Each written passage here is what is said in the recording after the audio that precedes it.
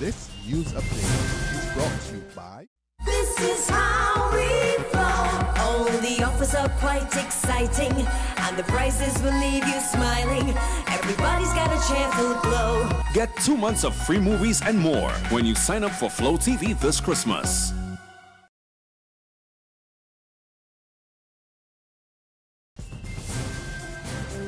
This is the Barbados Today evening update for Friday, December 11th. Thanks for joining us. I'm Fernella Wedderburn.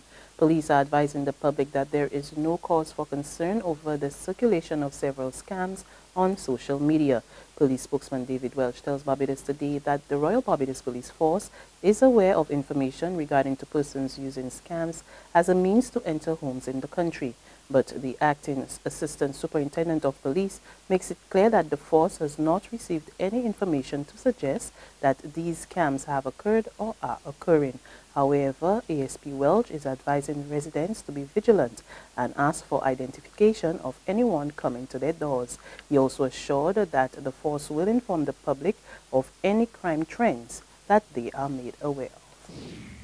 The Doughty family in St. Philip was thrown into mourning today after their relative was gunned down in the U.S. 26-year-old Raj-Paul Doughty was shot and killed following a dispute at a bar in Cincinnati, Ohio. Doughty, a former student of the Princess Margaret Secondary School, died on arrival at hospital from several gunshot wounds. His uncle, Artley Doughty Sr., tells Barbados Today Raj's death comes as a total shock to the family. He remembered Raj as a quiet and fun-loving person with a passion for playing cricket and football, and he says he will be missed. Police investigations are currently underway in the U.S. No one has been arrested in connection with Raj's murder. The outcome of the St. Vincent and the Grenadines election will have no impact on the Barbados poll in 2018. But political scientist Peter Wickham says the Vincentian poll clearly shows that leadership is a key factor for voters. And it's an issue, he says, political parties in Bridgetown should pay serious attention to. The thing about Barbados is the election is so far away. The election in Barbados is not until 2018, and we still have a considerable amount of ground that needs to be covered. What I would say is that if you look at the significance of leadership, it says to me that leadership has a huge part to play in terms of a second term, third term, or fourth term, and also the popularity of leaders in terms of whether or not people will or won't vote for them. I'm inclined to think that it was leadership that saved Dr. Gonzalez from political obliteration. The fact that he was so much more popular than the other candidate, Mr. Arne Eustace. In the case of Barbados, one would argue that leadership was also what seemed to have saved Prime Minister Fendo Stewart, and the extent to which people may have been hesitant about re-electing or after under circumstances that presented themselves in the last election in 2013. So I guess the lesson for Barbados is really the role of leadership and popular leadership and the extent to which that can be an asset or a liability depending on how one looks at it. Wickham is also of the view that a win for the ruling Unity Labour Party has put an end to the political changes taking place in the region in recent times. This was perceived to be a change year. You know, we just had an election in Antigua and Barbuda where there was a change of government. I think in St. Nevis there was a change of government. Trinidad and Tobago there was a change of government. And on a fourth term, the environment of change has essentially been stopped by Dr. Gonzalez, who has been able to retain office, albeit by a relatively slim majority, but nonetheless he continues to be there. And I think it says that we need to approach each election in the Caribbean on the basis of its own merits. St. Lucia is coming up next. And of course, the question is whether or not Dr. Ashley will be able to retain. He had 2 terms broken, and then now he will be seeking his second term. And it will be interesting to see whether he comes out on top in this occasion. And I don't know. I would like to say that there are no direct comparisons that you can make between the 2 circumstances, other than the fact that both countries are facing severe economic challenges. The National Council of the Barbados Labour Party is confident that it will win the court case brought against it by former member Dr. Maria Agard. The council, led by political leader Mia Motley, met with the party's legal counsel, Leslie Haynes QC and Roger Ford QC, at headquarters last night. Barbados Today was reliably informed that both attorneys felt that the case, which challenges the expulsion of the Christchurch West MP, had no merit and believes that the chances of success in court was great.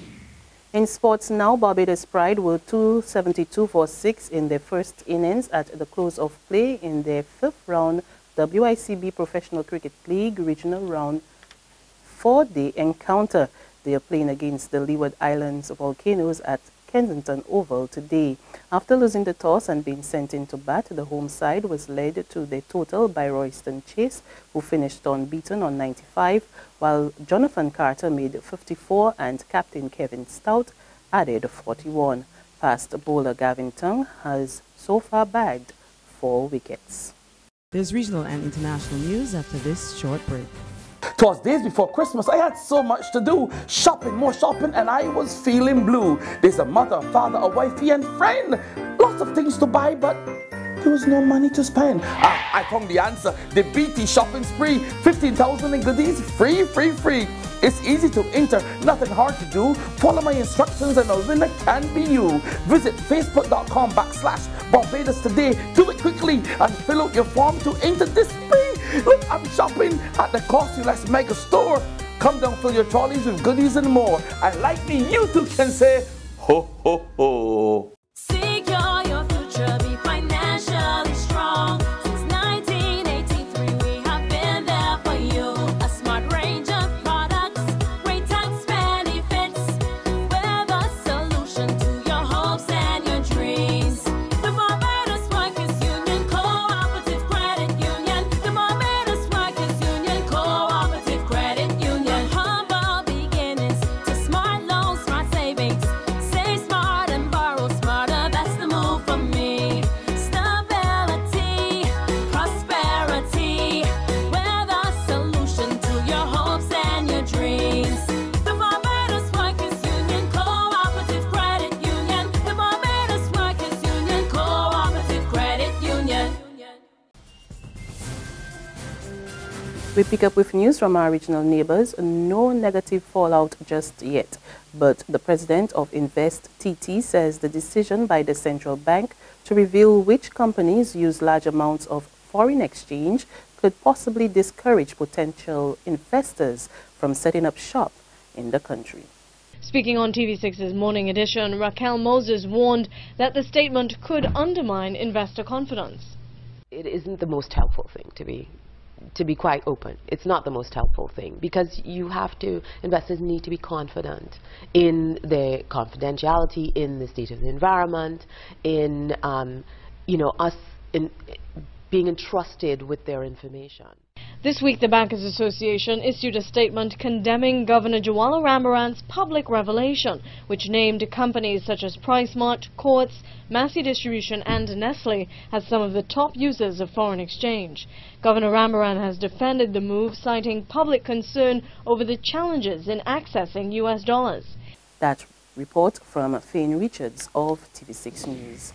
And finally, Taliban militants attacked a foreign guest house in Kabul's embassy district, killing 1 person and causing several casualties. The Taliban say their fighters detonated a car bomb in the Shepherd area and were currently inside a building there. More in this report from the BBC.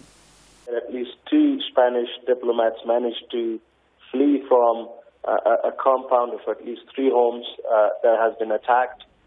One of them was banging his head, showing his grief against an armored vehicle, crying. Afghan Special Forces, Western Special Forces were there. And as we speak, Afghan police sources are telling me that the attackers have burned several armored Humvees, armored vehicles that belong to the Spanish embassy. They've been putting fuel on them. And Afghan Special Forces are there. They have taken positions on the roofs. Snipers are there.